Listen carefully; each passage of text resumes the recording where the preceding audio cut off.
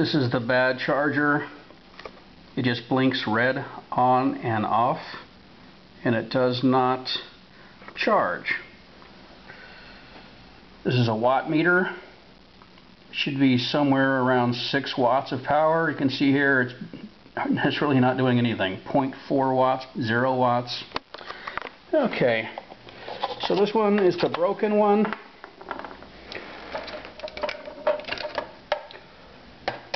Take that, throw that on the side. Get another charger. This is one that came with the other 10 chargers. Plug it in.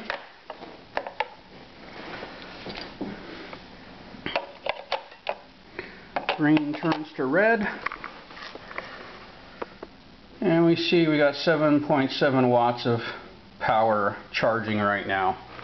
That's the good one. So, I have a broken charger. Please send me a new one, just like you said you would. Thank you.